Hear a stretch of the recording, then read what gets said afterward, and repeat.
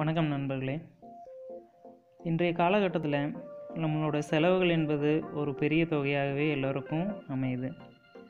ஒரு நாளைக்கு நம்ம சம்பாதிக்கிற 100% வருமானத்தில் பொதுவாக நம்ம 70% நம்மளுடைய செலவுகளுக்குன்னு ஒதுக்க வேண்டிய ஒரு விஷயமா இருக்குது. இப்போ இருக்கிற கால சூழ்நிலையில் நாம் செலவுகள் போக சேமிக்கணும்னு எதுவும் தனியாக ஒதுக்குவதே இல்லை. இந்த சேமிப்பு நம்ம எப்படி பண்ணலாம்? சேமிப்புன்னு சொன்னதுமே நீங்கள் மாதம் 10,000 போடணும், 20,000 போடணும் நினைக்க வேணாம்.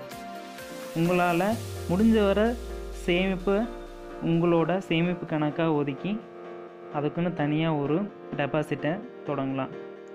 ஸோ இந்த சேமிப்பு கணக்குன்னு சொன்னதுமே நீங்கள் பேங்க்கில் தான் கொண்டு போய் உங்களுடைய அமௌண்ட்டை டெபாசிட் பண்ணணும் அப்படின்னு எல்லாருமே நீங்கள் பொதுவாக நினைக்க முடியும். ஸோ அப்படி கிடையாது. நம்ம எல்லாருமே எல்லா ஊர்லேயும் பேங்க் இருக்குன்னு எக்ஸ்பெக்ட் பண்ண முடியாது. குறிப்பிட்ட தூரம் நடந்து போய் அப்படி இல்லை அப்படின்னா பேங்க்குக்குன்னு தனியாக நம்ம டைம் ஒதுக்கி கண்டிப்பாக நம்ம பேங்க்குக்கு போக வேண்டிய சூழ்நிலையில் இருக்கும். ஆனால் நம்ம ஊரில் எல்லா பக்கமுமே கண்டிப்பாக ஒரு போஸ்ட் ஆஃபீஸ்னு இருக்கும். ஸோ போஸ்ட் ஆஃபீஸில் நீங்கள் என்ன சேமிப்பு கணக்கு ஆரம்பிக்க முடியும்னு யோசிக்கிறீங்களா? கண்டிப்பாக பண்ணலாம். நம்ம பல பேருக்கு தெரிஞ்ச விஷயந்தான். இன்றைக்கி நம்ம அதை கண்டிப்பாக மறந்துருக்கலாம். நம்ம ஸ்கூல் படிக்கும்போது நம்ம டீச்சரு நம்மக்கிட்ட ஒரு அஞ்சலக சேமிப்பு கணக்கு தொடங்கணும், ஒரு குறிப்பிட்ட அமௌண்ட் கொடுங்க அப்படின்னு சொல்லி நம்ம எல்லாத்துக்கிட்டையுமே கலெக்ட் பண்ணியிருப்பாங்க. அந்த அமௌண்ட்டை நம்ம பேரில் அவங்க டெபாசிட் பண்ணுவாங்க. அந்த டெபாசிட் பண்ண அமௌண்ட்டை நமக்கு ஒரு குறிப்பிட்ட காலத்துக்கு அப்புறம் ரிட்டர்ன் பண்ணுவாங்க. மேபி நம்ம அந்த ஸ்கூலை விட்டு வேறு ஸ்கூலுக்கு மாறி போகும்போதோ இல்லை அந்த கணக்கு நம்ம முடிக்கணும்னு நினைக்கும் போதோ அந்த அமௌண்ட் நமக்கு நம்மளுடைய போஸ்ட் ஆஃபீஸ்லேருந்து ரிட்டர்ன் பண்ணி கொடுப்பாங்க. ஸோ இப்படி பண்ணியிருக்கும்போது நமக்கு ஒரு சின்ன அமௌண்ட் எக்ஸ்ட்ராவும் கிடச்சிருக்கும். அது எப்படிங்கிறது நமக்கு அப்போ தெரிஞ்சிருக்காது. அது வேறு ஒன்றும் இல்லை, நமக்கு அப்போ தெரிஞ்சிருக்காது. இப்போ கண்டிப்பாக அது தெரிஞ்சிருக்கலாம். அது வட்டிங்கிற ஒரு விதத்தில் நமக்கு திரும்பி வந்திருக்கும்.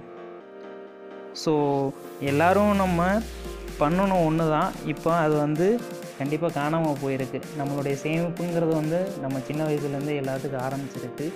ஆனால் அந்த சேமிப்பு இப்போ வர காலத்தில் அது கண்டிப்பாக காணாமல் போயிடுச்சு. நம்ம குழந்தைகளுக்கு நம்ம அது கண்டிப்பாக சொல்லிக் கொடுக்கறது இல்லை. குழந்தைகளும் நம்ம பேக்கெட் மணின்னு சொல்லி நம்ம கையிலேருந்து கொடுத்து அவங்கள செலவு பண்ண சொல்கிறோம். பட் ஆனால் நம்ம அந்த கையில் கொடுக்குற அமௌண்ட்டை செலவு போக சேமிங்கிறது யாருமே குழந்தைகளுக்கு சொல்லி தர்றதில்லை. ஸோ இனியாவது அதை குழந்தைகளுக்கு கண்டிப்பாக சொல்லிக் கொடுக்கணும்னு நான் எதிர்பார்க்குறேன். இன்றைக்கி நம்மளில் பல பேர் கண்டிப்பாக ஒரு குறிப்பிட்ட அளவுக்கு சம்பளம் வாங்குகிற நிலைமையில் தான் எல்லாருமே இருக்கும். இப்படி இருக்கும்போது கண்டிப்பாக நம்ம அந்த வர்ற சம்பளத்திலிருந்து 70% போக பாக்கி இருக்கிற அமௌண்ட்டை கண்டிப்பாக ஒரு வகையில் சேமிக்க முடியும். ஸோ இந்த அமௌண்ட்டை நம்ம சேமிக்கிறது கண்டிப்பாக நம்மளுடைய ஒரு அவசர கால உதவிகளுக்கோ இல்லை ஏதோ ஒரு சப்போர்ட்டிவ் பர்பஸில் கண்டிப்பாக அந்த ஒரு அமௌண்ட்டு நம்ம ரிட்டர்ன் எடுத்துக்கலாம். இல்லை நம்ம கையில் அந்த சேமிப்பு எதுவுமே இல்லை அப்படிங்கிற சூழ்நிலையில் கண்டிப்பாக நம்ம ஏதோ ஒரு லோனுக்கு போவோம், இல்லை ஏதாவது ஒரு வகையில் அந்த அமௌண்ட்டை நம்ம எங்கேருந்தாவது வாங்குறதுக்கு நிறையா ட்ரை பண்ணுவோம். அப்படி இருக்கும்போது நம்ம அந்த செலவுகளை தக்காட்டணும், நம்மளுடைய அந்த செலவுகளை சமாளிக்கக்கூடிய சூழ்நிலை நம்ம கையில் இருக்கணும். அப்படிங்கும்போது கண்டிப்பாக இந்த சேமிப்பு நமக்கு நிறையாவே ஹெல்ப் பண்ணும். அப்படி இருக்கும்போது நம்ம பல பேர் இப்போது ப்ரெசன்ட் சுச்சுவேஷனில் மேபி யங்கர் ஏஜஸில் நிறையா இருக்காங்க. மேபி அவங்க மேரேஜ் ஆன பர்சன்ஸாக இருக்கலாம், இல்லை மேரேஜ் ஆகக்கூடிய சூழ்நிலையில் இருக்கிற ஒரு பர்சன்ஸாக கூட இருக்கலாம். ஸோ அப்படி இருக்கும்போது நம்ம அந்த மேரேஜ் ஆன பர்சன்ஸுக்கு ஒரு பெண் குழந்தை பிறகுதுன்னு வச்சுக்கலாம். ஸோ அந்த பெண் குழந்தை பிறக்கும்போது அந்த குழந்தைக்குன்னு கண்டிப்பாக நம்ம ஏதோ ஒரு வகையில் சேவிங்ஸை பண்ணணும்னு நிறையாவே யோசிச்சுருப்போம். பட் மேபி நம்ம இப்போது வளர்ந்து வர சூழ்நிலையில் ஒரு பெண் குழந்தை பிறகுது அப்படின்னா அதுக்கு என்னென்ன செலவு வரும், என்னென்ன மாதிரி சூழ்நிலைகளை பெண் குழந்தைய ஃபேஸ் பண்ணுவாங்க, அதெல்லாம் எப்படிங்கிறது நம்ம இந்த யங்ஸ்டர் ஏஜில் இருக்கிற எல்லாத்துக்குமே கண்டிப்பாக அது தெரிஞ்சிருக்கும். ஸோ அப்படி இருக்கும்போது நம்ம ஒரு பெண் குழந்தைக்கு எந்த மாதிரி சேமிப்பை பண்ணலாம் அப்படிங்கிற ஒரு சின்ன என்னுடைய தாட் தான். நான் அதை உங்கள்கிட்ட ஷேர் பண்ணணுன்னு விரும்புகிறேன். ஸோ இது வந்து நம்ம பேங்க்கில் தான் டெபாசிட் பண்ணணும், இல்லை வேறு ஏதாவது மூலியமாக தான் குழந்தைகளுக்கு வந்து டெபாசிட் பண்ணி அந்த அமௌண்ட்டை சேர்த்துணுங்கிறது கிடையாது. ஸோ நம்ம மாதம் ஒரு குறிப்பிட்ட அமௌண்ட் சம்பாதிக்கிறோம். அந்த குறிப்பிட்ட அமௌண்ட்லேருந்து ஒரு சின்ன அமௌண்ட்டை நம்ம போஸ்ட் ஆஃபீஸில் ஒரு சின்ன திட்டம் தான் இருக்குது. நம்ம எல்லாத்துக்கும் தெரிஞ்சிருக்கக்கூடிய திட்டமாக இருக்கலாம், பட் ஆனால் இல்லை நமக்கு ஒரு சில திட்டங்கள் வந்து தெரியாமல் கூட இருக்கலாம். இப்போ ரீசெண்டாக நம்ம சென்ட்ரல் கவர்மெண்ட் மூலயமா செல்வ மகள் திட்டம்ங்கிற ஒரு சின்ன திட்டம் ஆல்ரெடி போஸ்ட் ஆஃபீஸில் இம்ப்ளிமெண்ட்டில் இருக்குது. அது நம்ம பல பேர்த்துக்கு தெரிஞ்சிருக்கலாம், இல்லை தெரியாமல் இருக்கலாம். இன்கேஸ் தெரிஞ்சிருந்தால் அதில் சின்ன சின்ன மாற்றங்களெல்லாம் ரீசெண்டாக கொண்டு வந்திருக்காங்க. அதை நான் என்னங்கிறது உங்களுக்கு சொல்கிறேன். உங்களுக்கு மேபி தெரியாமல் இருந்தது அப்படின்னா இந்த விஷயங்களை நீங்களும் தெரிஞ்சுக்குங்க. இன்கேஸ் உங்களுக்கு ஏதாவது அடிஷ்னலாக இன்ஃபர்மேஷன் தெரிஞ்சதுன்னா அதை என்கிட்ட கமெண்ட் பாக்ஸில் ஷேர் பண்ணுங்கள். நானும் உங்களுக்கு முடிஞ்சதை இன்புட்ஸாக கொடுக்குறேன். ஸோ இதில் என்னென்னவெல்லாம் நம்ம மத்திய அரசு வந்து இப்போ ரீசெண்டாக இம்ப்ளிமெண்ட் பண்ணியிருக்காங்க, ஆல்ரெடி இந்த திட்டம் வந்து எந்த நடைமுறையில் நடந்துகிட்ருக்கு அப்படிங்கிற ஒரு சின்ன இதாக பார்க்கலாம். ஸோ இப்போ நம்ம central government already Sukanya Samriddhi Yojana திட்டம் அப்படிங்கிற ஒரு திட்டத்தில் தான் இந்த செல்வ மகள் திட்டங்கிற பேரில் நம்ம தமிழ்நாட்டில் இயங்கிட்டு இருக்குது. அதாவது 10 வயதுக்கு உட்பட்ட குழந்தைகளுக்கு வந்து ஆரம்பிக்கணும் அப்படின்னா பேரண்ட்ஸ் இன்க்ளூடிங் கார்டியன் நேமில் அந்த குழந்தைகளுக்கு வந்து சேமிப்பு கணக்கு ஆரம்பித்து அந்த சேமிப்பு கணக்கை அவங்க பேரில் கண்டிப்பாக போட்டு வரலாம். இன்கேஸ் இதை வந்து நீங்கள் நம்ம பக்கத்தில் இருக்கிற அஞ்சலகத்துக்கு போயோ இல்லை அந்த அஞ்சலகத்துக்கு இல்லை அந்த பேங்க்கில் கூட இந்த சில குறிப்பிட்ட பேங்க்கில் கூட இந்த செல்வமகள் திட்டங்கிறது வந்து இருக்குது. ஸோ நம்ம ஒரு பெண் குழந்தைக்கு வந்து சேமிப்பு ஆரம்பிக்கணும் அப்படின்னு நினைக்கும்போது இந்த செல்வமகள் திட்டங்கிறது வந்து கண்டிப்பாக ஹெல்ப்ஃபுல்லாக தான் இருக்கும். பொதுவாக நம்ம நினைக்கக்கூடிய விஷயம் என்ன அப்படின்னா, அஞ்சலகத்தில் நம்ம மட்டும்தான் இந்த கணக்கு ஆரம்பிக்க போகிறோமா அப்படின்னு யோசிக்கலாம். கண்டிப்பாக கிடையாதுங்க. இந்த அஞ்சலக செல்வமகள் திட்டத்தில் 1 கோடிக்கு மேலேயும் கணக்குகள் ஆரம்பிச்சிருக்குது.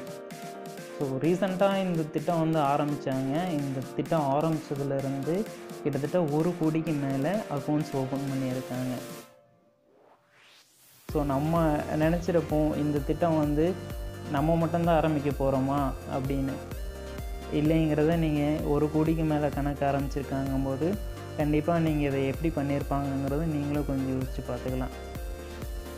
ஸோ நம்ம இந்த செல்வமகள் சேமிப்பு திட்டத்தை ஆரம்பிக்க போகிறோம் அப்படி இன்கேஸ் நம்ம இந்த குறிப்பிட்ட ஒரு அமௌண்ட்டை இது மூலிமா நம்ம சேவிங்ஸ் பண்ணலாம் அப்படின்னு யோசிச்சுருக்கிறவங்க அதுக்கு கீழே என்னென்ன மாதிரி ரூல்ஸ் அண்ட் ரெகுலேஷன்ஸ் எல்லாம் இருக்குது, நம்ம என்னென்ன விதிமுறைகளெல்லாம் கடைப்பிடிக்கணும் அப்படிங்கிறத நீங்கள் கண்டிப்பாக தெரிஞ்சுக்குங்க. ஸோ அதில் நம்ம சேமிப்பு கணக்கை ஆரம்பிக்கணும் அப்படிங்கும்போது நம்மக்கிட்ட கண்டிப்பாக கணக்கு திறக்க நம்மளுடைய அடையாள சான்று, முகவரி சான்று, குடியுரிமை சான்று, இந்த மாதிரி சில ரெக்யர்மெண்ட்ஸ் வந்து நம்ம எல்லாமே இப்போது நம்ம ஒரு லைசன்ஸ் எடுக்க போகிறோம். அந்த லைசன்ஸ் எடுக்க போகும்போது நம்மளுடைய வீட்டில் இருக்க நம்மளுடைய ஓட்டர் ஐடி, இன்கேஸ் ஆல்ரெடி இருக்கிற ஏதாவது கேஸ் புக்ஸுடைய பில்லு, இந்த மாதிரி நம்ம ஏதாவது சப்மிட் பண்ணுவோம். அதே மாதிரி இந்த செல்வமகள் திட்ட கணக்கு ஆரம்பிக்கும் போதும் same address proof, identity proof, இந்த மாதிரி ஏதாவது ஒரு நம்மக்கிட்ட இருக்கிற டாக்குமெண்ட்ஸை வந்து கணக்கு திறக்கும் போது கண்டிப்பாக நம்ம கொடுத்து தான் பண்ண முடியும். இந்த திட்டத்தில் வந்து சில பேருக்கு கேள்விகள் இருக்கலாம். நம்ம வீட்டில் 2 பொண்ணு இருக்குது, இந்த 2 பொண்ணுக்குமே நம்ம இந்த கணக்கை போடணும்னு யோசிப்போம். இந்த கணக்கு போடணும் அப்படிங்கும்போது நம்ம யோசிக்கிறது வந்து நம்ம ஒரு பொண்ணுக்கு தான் போட முடியுமா அப்படிங்கிற சில விஷயம் கேள்வி வரும். கண்டிப்பாக இல்லைங்க, ஒரு பொண்ணுக்கும் போடலாம். 2 பொண்ணு இருந்ததுனால கண்டிப்பாக அந்த 2 பொண்ணுக்கும் வந்து இந்த செல்வமகள் சேமிப்பு திட்டத்தை திறக்கலாம். ஒன்றும் அதில் எந்த ப்ராப்ளமும் உங்களுக்கு கிடையாது. ஸோ இந்த செல்வமகள் திட்டத்தை ஆரம்பிக்கிறதுக்கு என்னென்ன மாதிரியான ரெக்யர்மெண்ட், தட் மீன் தகுதிகள் வேணும் அப்படிங்கும்போது அந்த செல்வமகள் திட்டத்துக்கு கீழே கணக்கு ஆரம்பிக்கணுங்கும்போது கண்டிப்பாக கணக்கு ஆரம்பிக்கிறவங்க வந்து இந்திய குடியுரிமை சான்றிதழ் பெற்ற ஒரு நபராக மட்டும்தான் இருக்கணும். இல்லை அப்படிங்கும்போது நீங்கள் ஆரம்பித்து இந்த குடியுரிமை மாறுங்கும் போதும், தட் மீன் இந்தியன் நேஷனாலிட்டி பர்சனாக இல்லாமல் நம்ம வேறொரு நாட்டுக்கு போகும்போது அந்த குறிப்பிட்ட காலத்து வரைக்குமே நம்ம போட்ட அமௌண்ட்டை ரிட்டர்ன் பண்ணி எடுத்துக்கலாம். ஸோ அதுக்கப்புறம் வந்து குடியுரிமை சான்றிதழ் நம்மக்கிட்ட கிடையாது. அதனால் இந்த கணக்கை நீங்கள் தொடரவும் முடியாது. ஸோ எவ்வளோ காலத்து வரைக்கும் இந்த செல்வமகள் திட்டம் நம்ம போட முடியும்? ஸோ நம்ம கணக்கை ஆரம்பித்த காலத்தில் இருந்து 15 வருஷத்துக்கு வரைக்கும் இந்த கணக்கை பயன்படுத்திக்க முடியும். நம்ம முன்னதாக இந்த திட்டம் ஆரம்பித்த பொழுது இந்த திட்டத்தை செல்வமகள் திட்டத்தை ஆரம்பித்த காலத்தில், தட் மீன் இப்போ ரீசெண்டாக ஆரம்பித்த ஒரு ரீசன்ட் டேஸில் 14 வருஷத்துக்கு மட்டும்தான் கொடுத்துருந்தாங்க. பட் இப்போது ரீசெண்டாக ரெகுலேஷன் சேஞ்சஸ் ஆகிருக்கு. 14 வருஷத்துலேருந்து 15 வருஷமாக, அது தட் மீன் ஒரு வருடம் வந்து நமக்கு எக்ஸ்ட்ரா முதிர்வு வந்து கொடுத்துருக்காங்க. 14 வருஷத்துலேருந்து ஒரு வருஷம் எக்ஸ்டெண்ட் பண்ணி 15 வருஷமாக ரீசெண்டாக அமெண்ட்மெண்ட் பண்ணியிருக்காங்க. நம்ம இந்த முதலீட்டு முறைகள் எப்படியெல்லாம் ஃபாலோ பண்ணிகிட்ருக்காங்க? இந்த கணக்குக்கு நேரடியாகவோ நம்ம இப்போது இந்த கணக்கில் வந்து நம்ம பணத்தை கொண்டு போய் டெபாசிட் பண்ணணும். இது எப்படி பண்ணணும் அப்படிங்கும்போது, நம்ம கையிலிருந்து நேரடியாக வந்து போஸ்ட் ஆஃபீஸுக்கு கொண்டு போய் பணமாக கட்டலாம். அப்படி இல்லை நம்ம செக்கு கொடுக்கணும் அப்படிங்கும்போது பேங்க்கில் நம்ம கணக்கு ஆரம்பிச்சிக்கும் போது நம்மளுடைய செக்கில் இந்த அமௌண்ட்டு இவங்களுடைய அக்கௌண்ட்டுக்கு வந்து ஃபேவர் பண்ணுங்க அப்படிங்கிறத வந்து செக்காகவும் கொடுத்து பண்ணலாம். இன்கேஸ் அந்த பேங்க்கில் இல்லை அந்த அஞ்சலகத்தில் வந்து மின்னணு பரிவர்த்தனை முறை, அதாவது நெட் பேங்கிங் முறை இருந்தது அப்படின்னா நம்மளுடைய நெட் பேங்கிங்கு நம்மளுடைய பேங்க் அக்கௌண்ட்லேருந்து கூட நேரடியாக அக்கௌண்ட்டுக்கு அமௌண்ட்டை ட்ரான்ஸ்ஃபர் பண்ணிக்கலாம். ஸோ இது வந்து இந்த முதலீட்டு முறை வந்து இப்படி செக்கு, அப்படி இல்லைன்னா டைரக்ட் டெபாசிட், அப்படி இல்லைன்னா நெட் ட்ரான்ஸ்ஃபரிங், இந்த மாதிரி முறைகளில் நம்ம பயன்படுத்திக்க முடியும். ஸோ நம்ம இது பண்ணிட்டோம், நம்ம கணக்கு ஆரம்பிச்சிட்டோம். இந்த கணக்கு ஆரம்பிச்சிருக்கும் போது நமக்கு கண்டிப்பாக ஒரு டவுட் வரும். என்ன டவுட்னா, இந்த அமௌண்ட்டுக்கு நம்ம பேங்க்கில் இருந்தோ அப்படி இல்லை தபால் ஆஃபீஸில் இருந்தோ நம்மளால் வட்டி வாங்க முடியுமா அப்படிங்கிற ஒரு டவுட்டு கண்டிப்பாக எல்லாத்துக்குமே இருக்கும். பொதுவாக இது இருக்கக்கூடிய டவுட்டு தான் எல்லாத்துக்குமே. கண்டிப்பாக நம்மளால் வட்டி வாங்க முடியும். அதுவும் மற்ற பேங்க்ஸை காட்டிலும் இந்த தபால் முறையில் நமக்கு வட்டி கண்டிப்பாக ஜாஸ்தி. அதாவது இப்போது 2018 ரெகுலேஷன் முறையில் 8.1%, அதாவது வருடத்திற்கு 8.1% வட்டி கொடுக்கறது தான் அனௌன்ஸ் பண்ணியிருக்காங்க. இது வந்து இந்த வட்டி வந்து வருஷத்துக்கு வருஷம் சேஞ்சஸ் ஆகிட்டே இருக்கும். ஸோ இந்த 2018க்கு உண்டான ரெகுலேஷன்ஸில் 8.1% கொடுக்கறது தான் சொல்லியிருக்காங்க. ஸோ நம்ம இதை யூஸ்ஃபுல்லாகவும் பயன்படுத்திக்க முடியும். நம்ம எல்லாத்துக்குமே இந்த ஒரு டவுட் இருக்கும். அதாவது நம்ம எத்தனாம் தேதிக்குள்ளே இந்த அமௌண்ட்டை நம்ம கொண்டு போய் பேங்க்கில் கட்டணும் இல்லை தபால் ஆஃபீஸில் கட்டணும் அப்படிங்கிற ஒரு சின்ன டவுட் இருக்கும். அதுவும் வந்து மாத தொடக்கத்திலிருந்து, அதாவது 1ஆம் தேதியிலிருந்து 10ஆம் தேதிக்குள்ளே இந்த அமௌண்ட்டை நம்ம டெபாசிட் பண்ணியிருக்கணும்.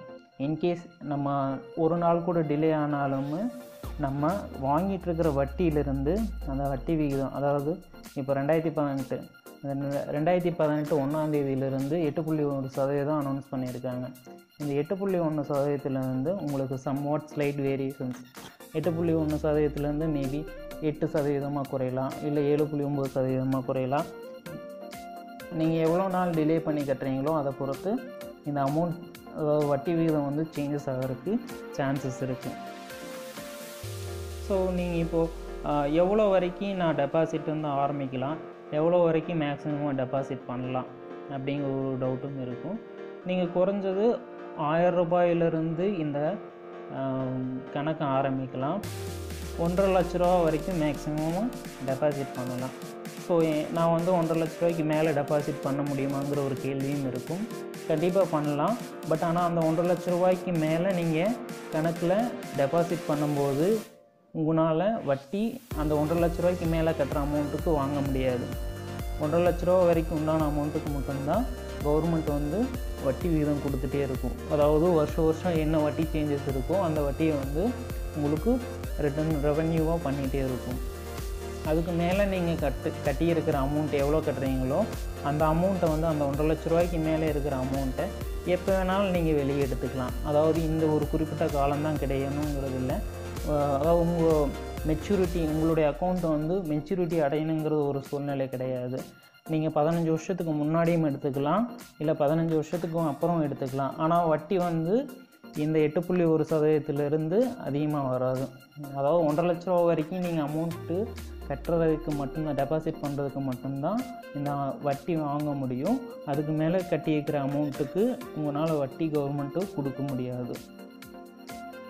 ஸோ நீங்கள் இன்கேஸ் நான் இப்படி கட்டிகிட்டே இருக்கேன், எனக்கு ஒரு சின்ன சூழ்நிலையை என்னால் கட்ட முடியல அப்படிங்கும்போது உங்கள் கணக்கை நீங்கள் வந்து கண்டினியூ பண்ண முடியல.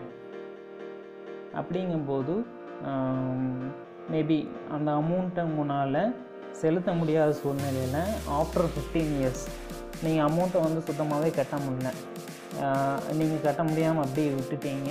இந்த அமௌண்ட்டை நீங்கள் வந்து கட்ட முடியாத சூழ்நிலையும் கூட 15 வருஷத்துக்கு அப்புறம் நீங்கள் அமௌண்ட்டை ரிட்டர்ன் எடுத்துக்கலாம். ஸோ அப்போ என்ன கவர்மெண்ட் உங்களுக்கு வட்டி கொடுக்கும் அப்படின்னா, தபால் ஆஃபீஸில் நம்ம நார்மலாக ஒரு வட்டி விகிதம் இருக்கும். அதாவது 4% சொல்லி போஸ்ட் ஆஃபீஸில் நீங்கள் சேமிப்பு கணக்கு ஆரம்பிச்சிருந்தீங்கன்னா 4% வட்டி கொடுப்பாங்க வருஷத்துக்கு.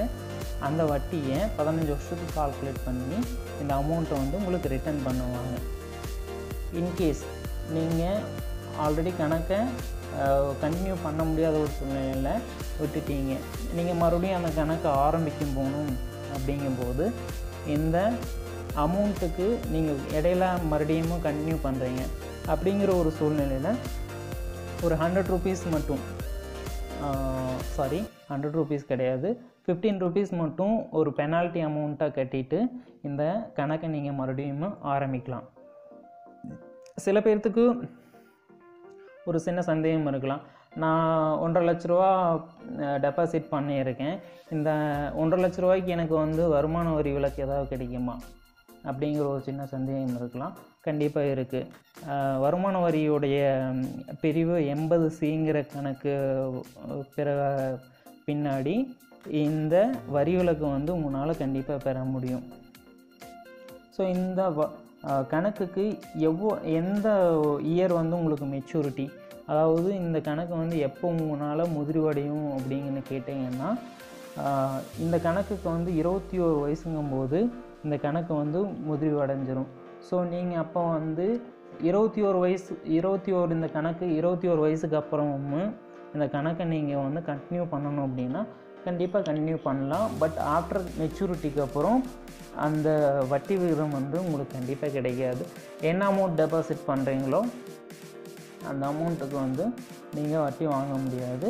அந்த 21 வருஷத்துக்கு உண்டானதுக்குள்ளே மட்டும்தான் வட்டி கொடுப்பாங்க. ஆஃப்டர் தட் வட்டி கிடையாது. அதுவும் நீங்கள் கொஞ்சம் கிளாரிஃபை பண்ணிக்கிங்க. இன்கேஸ் நீங்கள் டைரெக்டாக போய் ஒரு போஸ்ட் ஆஃபீஸில் டெபாசிட் பண்ணுறீங்க அப்படின்னா உங்களுக்கு இந்த டவுட் கண்டிப்பாக இருக்கும். நான் மேபி கண்டினியூ பண்ணுறேன், என்னால் அந்த சூழ்நிலை வந்து மேபி எடுக்க முடியல அமௌண்ட்டை, நான் அதுக்கப்புறம் கண்டினியூ பண்ணணும் அப்படின்னு இருக்கும்போது நீங்கள் தாராளமாக கண்டினியூ பண்ணலாம். பட் ஆனால் கவர்மெண்ட் வந்து உங்களுக்கு வட்டி பே பண்ணாது. என்ன நீங்கள் 21 வருஷத்துக்கு உண்டானதில் என்ன வட்டி இருக்கோ அந்த வட்டியை மட்டும் கால்குலேட் பண்ணிவிட்டு பேலன்ஸ் அமௌண்ட்டுக்கு வட்டி கண்டிப்பாக கொடுக்க மாட்டாங்க. பேலன்ஸ் அமௌண்ட்டை நீங்கள் எப்போ வேணாலும் திரும்பி எடுத்துக்கலாம். இந்த ஃபஸ்ட்டு வந்து நீங்கள் இந்த ஆரம்ப காலத்தில், அதாவது செல்வ மகள் திட்டம் ஆரம்பிக்கும் போது நீங்கள் எவ்வளோ வருஷத்துக்கு கண்டினியூ பண்ணுறீங்களோ அவ்வளோ வருஷத்துக்கும் வட்டி கொடுப்பாங்கன்னு சொல்லி ஃபஸ்ட்டு அனௌன்ஸ் பண்ணியிருந்தாங்க. பட் இப்போது வந்து அனௌன்ஸ்மெண்ட் சேஞ்சஸ் பண்ணியிருக்காங்க. எவ்வளோ வருஷத்துக்கு உண்டானது, அதாவது 21 வருஷத்துக்கு உண்டானதுக்கு மட்டும்தான் வட்டி கொடுக்க முடியும்.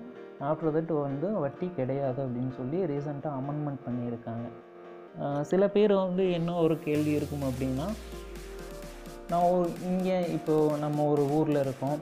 ஸோ ஸோ நம்ம அண்ணனோ தம்பிக்கோ இல்லை அப்பாவுக்கோ வேற ஒரு பக்கம் வேலை ட்ரான்ஸ்ஃபர் ஆகுது, இல்லை நம்ம ஒரு பக்கம் இருந்து ஒரு பக்கம் இடம் மாறுறோம், வீடு மாறுறோம். அப்படிங்கும்போது இந்த கணக்கை நம்மளுடைய சொந்த போஸ்ட் ஆஃபீஸ்லேயே, இப்போ நம்ம இருந்த இடத்துடைய போஸ்ட் ஆஃபீஸ்லேயே கன்டினியூ பண்ண முடியுமா, இல்லைனா அங்கே நான் இப்போ புதுசாக போகிற ஒரு இடத்துக்கு என்னுடைய அக்கௌண்ட்டை வந்து ட்ரான்ஸ்ஃபர் பண்ணிக்க முடியுமா அப்படிங்கிற ஒரு கேள்வி இருக்கும். கண்டிப்பாக பண்ணிக்கலாம். ஸோ இதுக்கு வந்து ஒரு 100 rupees வந்து பேங்க்கில் அமௌண்ட்டு கட்டி இந்த கணக்கை வந்து நீங்கள் எந்த இடத்துக்கு போகிறீங்களோ அந்த இடத்துடைய போஸ்ட் ஆஃபீஸுக்கு நீங்கள் தாராளமாக ட்ரான்ஸ்ஃபர் பண்ணிக்கலாம். ஒரே ஒரு சின்ன சர்டிஃபிகேட்ஸ் மட்டும் கொடுக்கணும். நீங்கள் வேறு ஒன்றும் இல்லை, நீங்கள் அந்த இடத்துக்கு போய் உண்டானதை கேஸ் பில்லோ அப்படி இல்லை ரெசிடென்சியல் சர்டிஃபிகேட், அதாவது இடத்துடைய அடையாள சான்றிதழ் கொடுத்தீங்க அப்படின்னா கண்டிப்பாக இந்த அக்கௌண்ட்டை நீங்கள் இருக்கிற இடத்துடைய தபால் ஆஃபீஸுக்கு வந்து அக்கௌண்ட்டை மாற்றி கொடுத்துருவாங்க. ஸோ இப்போது எனக்கு ஏதாவது ஒரு அமௌண்ட்டு பார்ஷியலாக தேவைப்படுது, இன்கேஸ் எனக்கு ஏதாவது ஒரு மெடிக்கல் எமர்ஜென்சி இப்படின்னு இருக்கும்போது என்னால் அந்த அமௌண்ட்டை வந்து இமீடியட்டாக வெளியே எடுக்க முடியுமா அப்படின்னு ஒரு கேள்வி வரலாம். இன்கேஸ் பெண் குழந்தைக்கு ஒரு திருமணம் வச்சுருக்கீங்க அப்படிங்கும்போது அந்த அமௌண்ட்டை வந்து உங்களால் திரும்ப பெற முடியுமா, எனக்கு ஒரு பார்ஷியல் அமௌண்ட் கிடைச்சா மட்டும் போதும் அப்படின்னு யோசிக்கிற ஒரு சில பேர் இருக்கலாம். அப்படிங்கும்போது அவங்களுக்கு ஒரு சின்ன பாசிபிலிட்டிஸ் இருக்குது. நீங்கள் 50%, அதாவது நீங்கள் மொத்தமாக கட்டியிருக்கிற, இன்கேஸ் நீங்கள் ஒரு அந்த அமௌண்ட் நீங்கள் கட்டியிருக்கிறது ஒரு 1.5 லட்ச ரூபா இருக்குது, இந்த 1.5 லட்ச ரூபாயிலிருந்து ஒரு 50%, அதாவது நம்ம கால்குலேஷனுக்கு எடுத்துட்டோம் அப்படின்னா ஒரு 75,000 ரூபா அமௌண்ட்டை வந்து நீங்கள் திரும்ப பெற்றுக்கலாம். அதாவது பேங்க்கில் நீங்கள் பெண் குழந்தைக்கு திருமணம் வச்சுருக்கிறதுக்கு உண்டான பத்திரிக்கையை கொண்டு போய் காமிச்சு அந்த அமௌண்ட்டை வந்து நீங்கள் திருப்பி எடுத்துக்கலாம். நீங்கள் அப்படி ஒரு, அல்லது இன்கேஸ் எனக்கு இமீடியட்டாக அமௌண்ட்டு தேவைப்படுது அப்படிங்கும்போது அந்த பெண் குழந்தை 10ஆம் வகுப்பு முடிச்சிருந்தது அப்படின்னா தேர்ச்சி அடைஞ்சதுக்கு உண்டான சான்றிதழ் கொடுத்துருப்பாங்க. அந்த சான்றிதழை காமிச்சு கூட அந்த 50% அமௌண்ட்டை நீங்கள் ரிட்டர்ன் எடுத்துக்க முடியும். இன்கேஸ் என்னுடைய மெச்சூரிட்டி பீரியடு வந்து இன்னும் நிறையா இருக்குது, நான் 15 வருஷத்துக்கு முன்னாடியே வந்து இந்த அக்கௌண்ட்டை க்ளோஸ் பண்ணணும் அப்படிங்கும்போது கண்டிப்பாக நீங்கள் க்ளோஸ் பண்ணிக்க முடியும். பட் ப்ரீவியஸாக இந்த திட்டம் ஆரம்பிக்கும்போது நீங்கள் எப்போ வேணாலும் க்ளோஸ் பண்ணிக்க முடியும் அப்படிங்கிற ஒரு சூழ்நிலை இருந்தது. பட் இப்போது இந்த செல்வ மகள் திட்டத்துக்கு கீழே குறிப்பிட்டது 5 வருஷமாவது நீங்கள் அமௌண்ட் பே பண்ணியிருக்கணும். அப்படிங்கும்போது மட்டும்தான் இந்த அமௌண்ட்டை நீங்கள் முன்னாடியே க்ளோஸ் பண்ணி வெளியே எடுக்க முடியும். அப்படி இல்லைங்கிற பட்சத்தில் நீங்கள் கண்டிப்பாக 5 வருஷத்துக்கு கன்டினியூ பண்ணியிருக்கணும். அப்படி கன்டினியூ பண்ணியிருந்தீங்கன்னா மட்டும்தான் இந்த அக்கௌண்ட்டை நீங்கள் முன்னாடியே க்ளோஸ் பண்ண முடியும். இன்கேஸ் எனக்கு ஏதாவது இடையில் மெடிக்கல் எக்ஸ்பென்சஸ் இப்படிங்கும்போது நீங்கள் அந்த அமௌண்ட்டை எடுத்துக்க முடியுமாங்கிற ஒரு கேள்வியும் இருக்கும். கண்டிப்பாக எடுத்துக்கலாம். அதுக்கு டாக்டருடைய சர்டிஃபிகேட்ஸ் பண்ணணும். நீங்கள் டாக்டர்கிட்ட நீங்கள் ஒரு சின்ன குறிப்பு வாங்கி அந்த பேங்க்லேயோ இல்லை போஸ்ட் ஆஃபீஸ்லேயோ நீங்கள் அந்த சர்டிஃபிகேட்ஸை காமிச்சு கண்டிப்பாக அமௌண்ட்டை எடுத்துக்கலாம். இது வந்து எக்ஸப்ஷனல் கேஸ், அதாவது குறிப்பிட்ட சில காரணங்களுக்காக மட்டும்தான் இதை அலோன்ஸ் பண்ணுவாங்க. இல்லை அப்படின்னா நீங்கள் அந்த முன்னாடியே அமௌண்ட்டை கண்டிப்பாக எடுக்க முடியாது.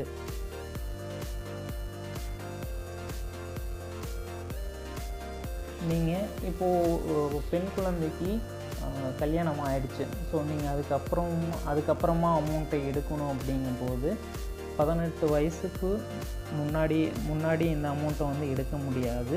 18 வயசு ஆனதுக்கப்புறம் அந்த 18 இயர்ஸ் சர்டிஃபிகேட் கம்ப்ளீட் ஆன சர்டிஃபிகேட்டை நீங்கள் ஹேண்ட் ஓவர் பண்ணி, அதாவது காமிச்சு பேங்க்கில், அப்படி இல்லைன்னா போஸ்ட் ஆஃபீஸில் காமிச்சா மட்டும்தான் இந்த அமௌண்ட்டை நீங்கள் வெளியே எடுக்க முடியும்.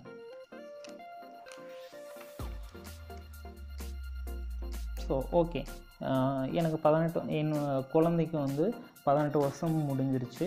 பெண் குழந்தைக்கு வந்து 18 வருஷம் முடிஞ்சிருச்சு. நான் என்னுடைய அக்கௌண்ட்டுக்கு வந்து மெச்சூரிட்டியும் ஆயிடுச்சு. ஸோ எனக்கு இந்த அக்கௌண்ட்டை இப்போ நான் க்ளோஸ் பண்ணணும். இதுக்கு என்னென்னமெல்லாம் டாக்குமெண்ட் வேணும்?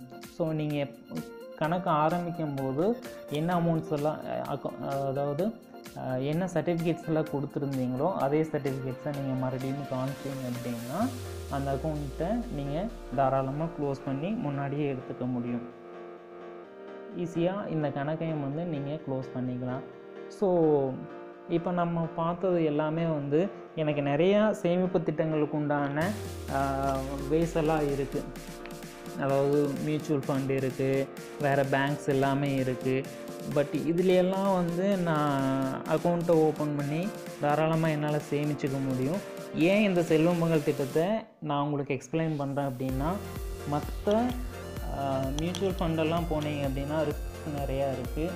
அண்டு பேங்க்கில் போனீங்க அப்படின்னா கொஞ்சம் வட்டி கம்மியாக இருக்கும். பட் செல்வமகள் சேமிப்பு திட்டத்தில் 8.1% வந்து உங்களுக்கு வட்டி கொடுக்குறாங்க. அது இல்லாமல் நம்ம குறிப்பிட்ட ஒரு மாதம் 1000 ரூபா கட்டினா போதும். அந்த அமௌண்ட் வந்து உங்களுக்கு ஒன்றும் பெரிய தொகையாக தெரியாது. ஸோ நீங்கள் கையில் இருக்கிற ஒரு அமௌண்ட்டை கொண்டு போய் ஈஸியாக டெபாசிட் பண்ணிக்கலாம்.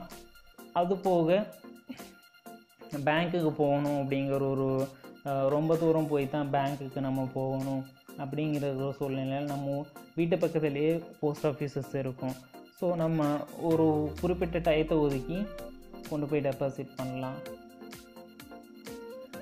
ஸோ இதெல்லாம் வந்து செல்வமகள் திட்டத்துடைய ஒரு ப்ளஸ் பாயிண்ட்ஸு. அண்டு இதோடைய ரிஸ்க் வந்து ரொம்பவுமே கம்மி. நம்ம ரொம்ப கவலைப்படணும், இந்த அமௌண்ட்டு வந்து நம்ம ரொம்ப ரிஸ்க் எடுக்கணும் அப்படிங்கிற ஒரு இது கிடையாது. முன்னாடி நம்ம வேணுங்கும் போதும் எடுத்துக்கலாம். இல்லை எனக்கு 18 இயர்ஸ் வந்து கம்ப்ளீட் ஆனதுக்கப்புறம்னாலும் எடுத்துக்கலாம். இல்லை நான் டெபாசிட் ஜாஸ்தியாக பண்ணணுன்னாலும் அந்த அமௌண்ட்டை வந்து நீங்கள் எப்போ வேணாலும் ரிட்டர்ன் எடுத்துக்க முடியும். ஸோ இதெல்லாம் வந்து செல்வமகள் திட்டத்துக்கு கீழே இருக்கிற நிறைய ப்ளஸ் பாயிண்ட்ஸு. ஸோ நீங்களும் செல்வமகள் திட்டத்துக்கு கீழே ஏதாவது சேமிப்பு ஆரம்பிக்கணும் அப்படிங்கும்போது கண்டிப்பாக இதை யூஸ் பண்ணிக்கோங்க. உங்களுக்கும் சின்ன சேமிப்பு ஆரம்பித்த மாதிரி இருக்கும். கண்டிப்பாக உங்களுடைய சேமிப்பை வந்து நீங்கள் யூஸ்ஃபுல்லாகவும் பயன்படுத்திக்க முடியும். ஸோ நான் இதுவரை சொன்னதும் வந்து உங்களுக்கு ஏதாவது சின்ன டவுட்ஸ் இருந்தது அப்படின்னா கமெண்ட் செக்ஷனில் கமெண்ட் பண்ணுங்கள். வேறு ஏதாவது டவுட்ஸ் இருந்ததுனால கண்டிப்பாக கேளுங்க. மறக்காமல் கண்டிப்பாக நம்மளுடைய சேனலை சப்ஸ்கிரைப் பண்ணுங்கள், லைக் பண்ணுங்கள்.